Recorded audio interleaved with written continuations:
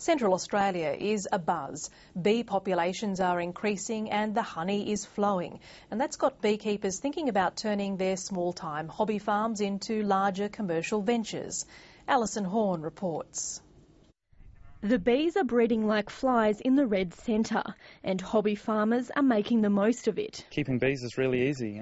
Basically, you can just have a hive in your backyard and just leave them to do what they want to do. It's been a bumper honey season.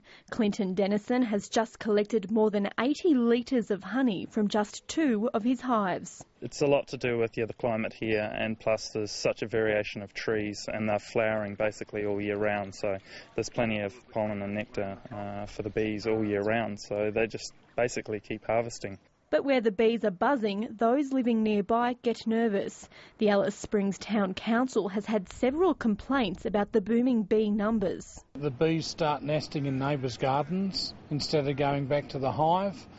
They might be in your tree or your clothesline, and for people that are allergic to bee stings, it can be quite a serious health issue.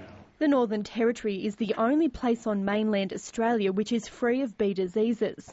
Beekeepers say Territory honey is one of the cleanest, and the potential for commercial ventures is huge. Our biosecurity is that clean that because we have no pests and diseases, we don't allow any bees over the border to introduce it.